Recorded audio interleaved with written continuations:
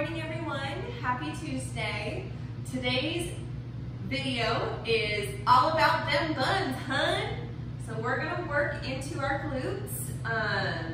This won't be technically a full class, but you can add this on to any mat flow or any class that is posted, because we're gonna focus on those glutes.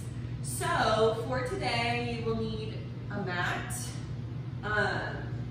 You probably don't have a box at home, but if you have an ottoman about that size, that will work too, or if you have a chair that you can go onto, that's just as good. I have a box, so I'm gonna use the box. If you do have ankle weights, go ahead and grab those as an add-on for extra resistance. You don't need the ankle weights to feel the effects of the exercise. You're still gonna feel it even if you don't have ankle weights. I do these exercises all the time without my ankle weights, and I still feel the burn. So I'm just gonna place my ankle weights on. These are 2.5 pounds each, so 5 pounds total.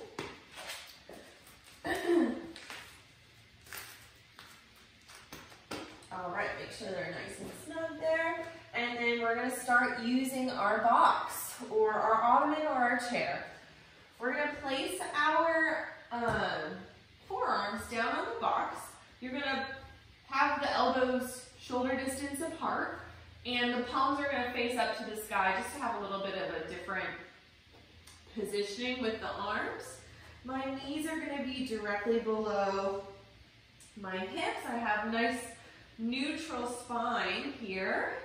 And then on an exhale, I'm gonna take my right leg out to straight and point the toe.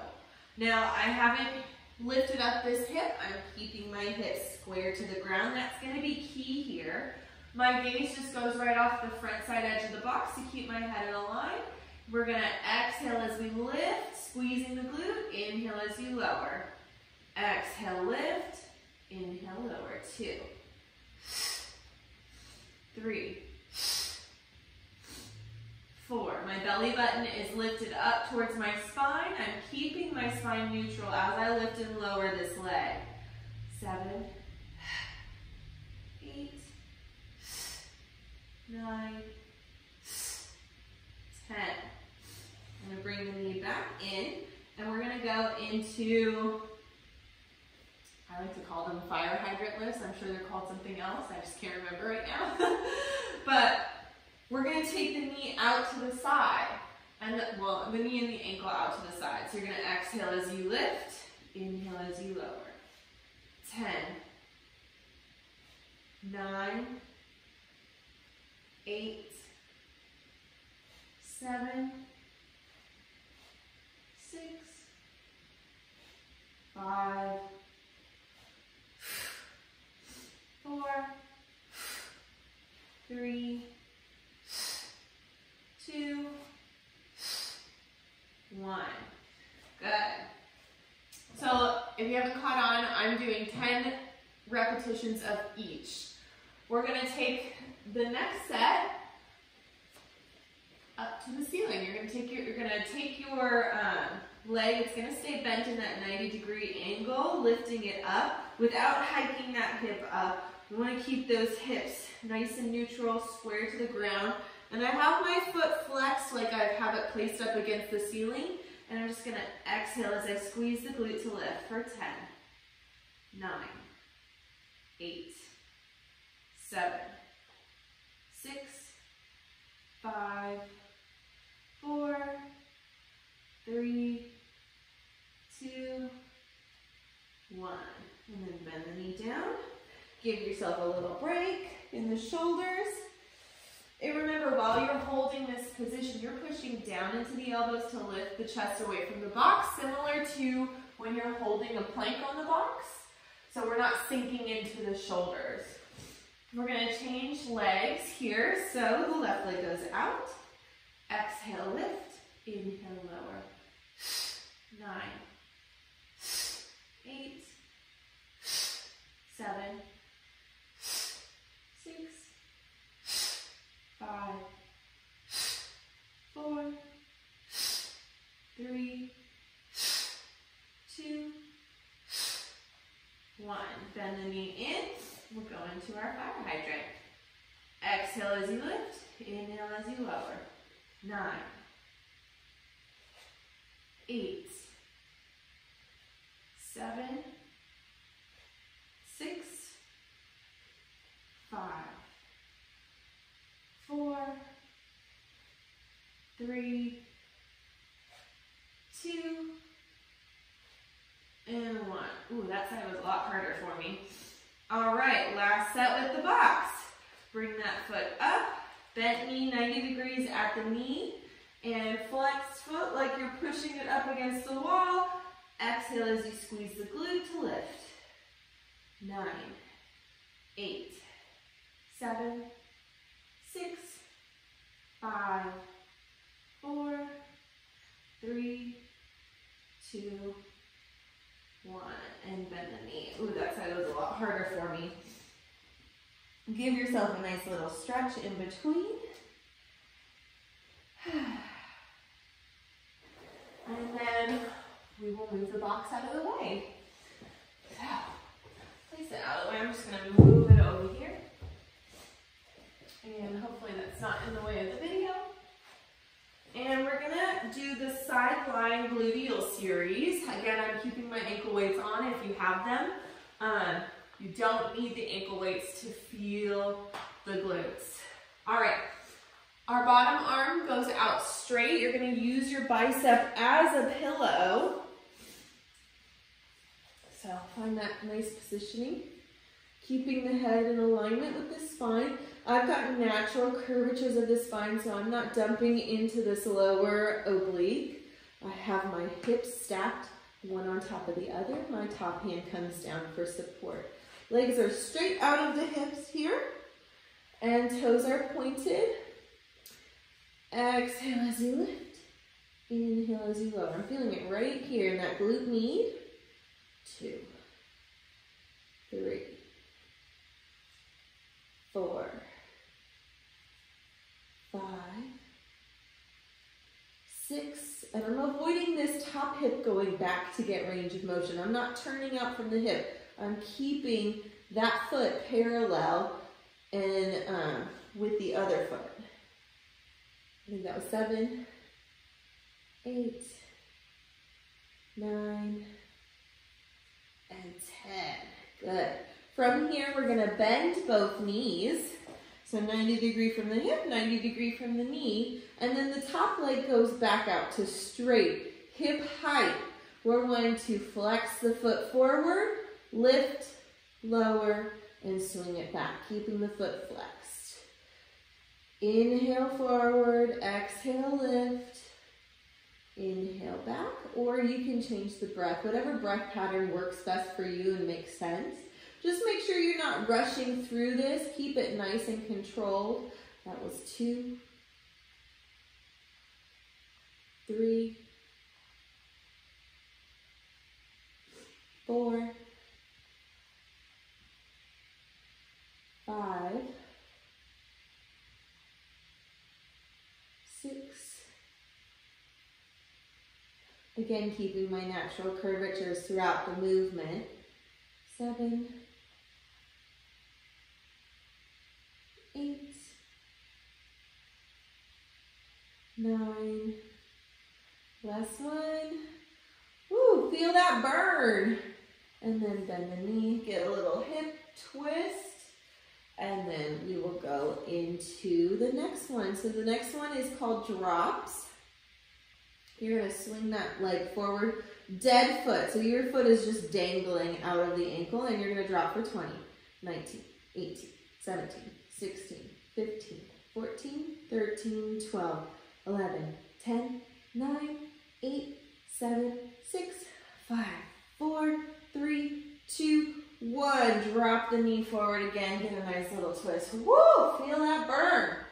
Maybe pat out the glute a little bit. Give it a little massage. Ooh, it's actually a really nice spine twist here too. Breathing into that glute. All right, bring those feet bent. So we're not done with this side. We're still got a few more exercises here. You can come up onto your elbow. If you want to stay laying down on your bicep, you can do that too if that's more comfortable for you. But I want to lift up a little bit. So I'm going to lift my heels as high as my sits bone. We're going to do clam as you open and close. 9, 8, 7, 6, 5. Careful this hip doesn't roll back behind you. You want to keep it stacked. 4, 3, 2, and 1. Now, a modification for that, if you don't want to lift your ankles up, you can have them relax down on the mat and open from here. That's fine too. Just be careful that that hip doesn't go back behind you. You want to keep those hips stacked. I find that I get more range of motion when I lift the ankles up, so I can open and close. And it just keeps it more symmetrical. All right, next exercise, we're going to do hip circles. So bent knee, 90 degrees from the hip, knee, toes pointed. You're going to come forward, up, down, and in, circling from the hip. 2, 3, 4, 5. These are hard. 6, a little wobbly, that's okay. 7, 8, 9, last one in this direction. 10, bring it back here. You're gonna push the leg back, come up, in and around. Kick the leg back, go up, in and around. 3, 4, 5, 6, oh hello, 7, 8, oops, sorry, cap, 9, and 10, high. All right, and then we'll turn it around. Oh, you're such a good boy, yes you are. So, laying on our other side, all the way down, ooh, that's a good stretch through the glute here. Arm extends out, you're gonna use that bicep as a pillow. Let's just sit there, good boy. Legs are out straight and toes are pointed. Hand comes down, natural curvatures of the spine. And then we're gonna lift. Remember, keeping the feet parallel, we're not turning out from the hip. 2, 3, 4, 5, 6, 7, 8, 9, and 10. Good. All right, Cal, you're gonna have to move. Sorry, baby. Bend your knees, both your knees. What do you got on your leg? Oh, okay. Just move him out of the way. He's too cute. All right, sit here. Good boy, stay. All right, so we are going to do our leg back to straight. Flex the foot. You're gonna swing it forward, lift, lower, swing it back for 1. 2, nice and controlled. 3, maybe noticing how one side is different from the other. 4, 5, 6, ooh, 7, excuse me, 8, 9, ooh, and last 10. Last one, 10. Good. Give yourself a stretch if you need it. Otherwise, swing that foot forward, dead foot, and drop for 20, 19, 18, 17, 16, 15, 14, 13, 12, 11, 10, 9, 8, 7, 6, 5, 4, 3, 2, 1. Drop that knee forward. Get a nice twist. Ooh, yeah, this side's nice and tight. Pat out the glute. You're going to massage it out. Feel that nice ringing out of the spine. And then we'll prop ourselves up onto the elbow, or you can stay laying down with your head on your bicep. It's up to you what feels more comfortable.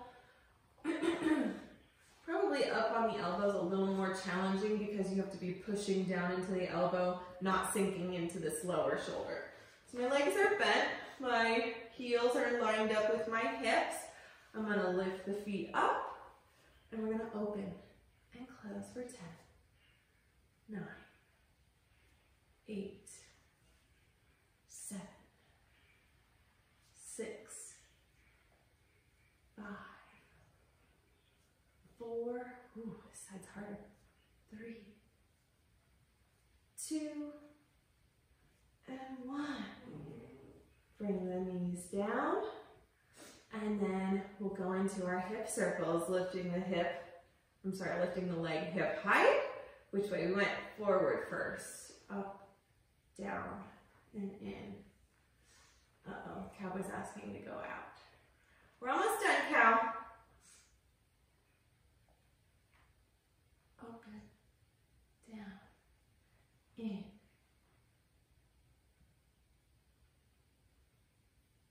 This is 4, 5 more.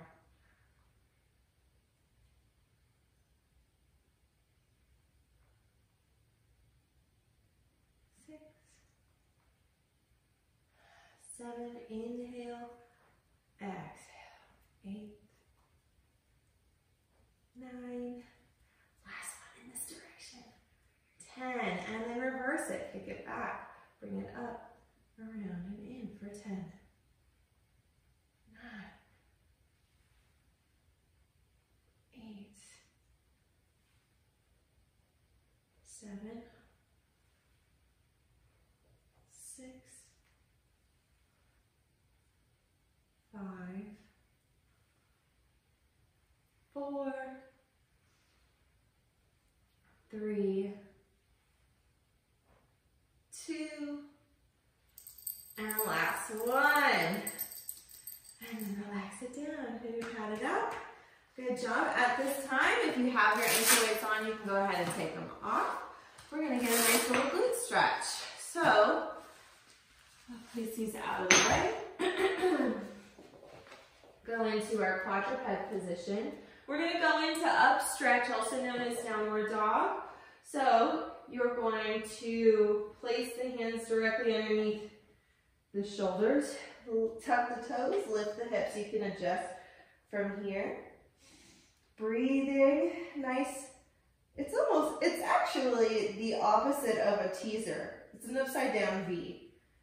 So, getting that back of the leg stretch here. Reaching the heels down towards the mat. If they don't reach the mat, that's okay. That's just the goal.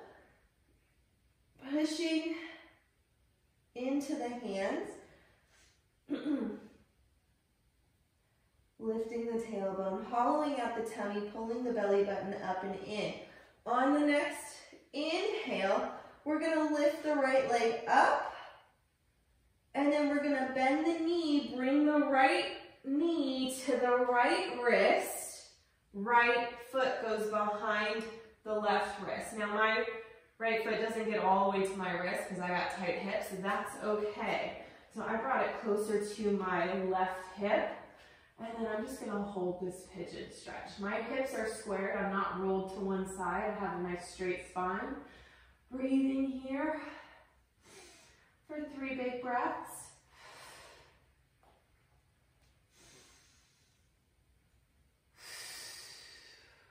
Last one. On this elbows down to the mat. And 3 big breaths here. Inhale. Exhale.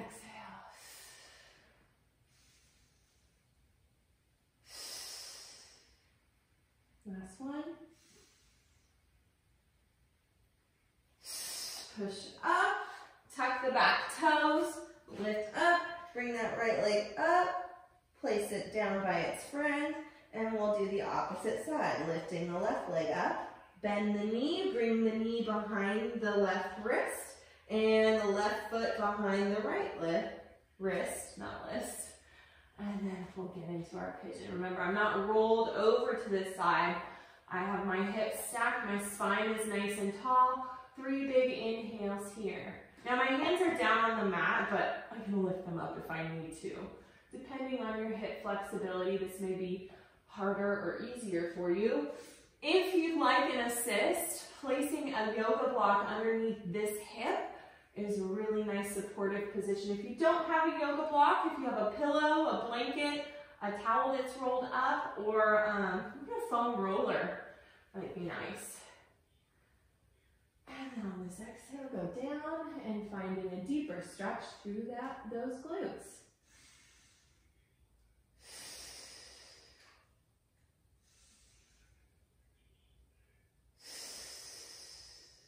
And on this next one, exhale, lift, tuck the back toes, and take that leg high, place it down by its friend, and then we're gonna slowly walk our feet to our hands.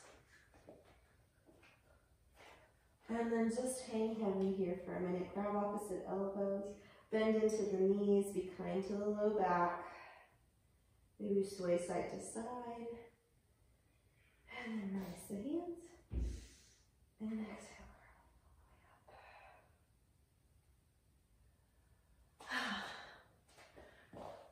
And that was our It's Just About Them Buns, hun video. So I hope you enjoyed.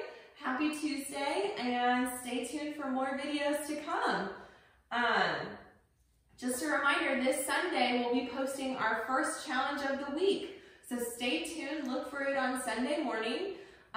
Just something fun to get you guys more involved and so we can see your posts, because we miss you, we miss our community. So yeah, we're all in this together. All right, have a good day, you guys. Good job.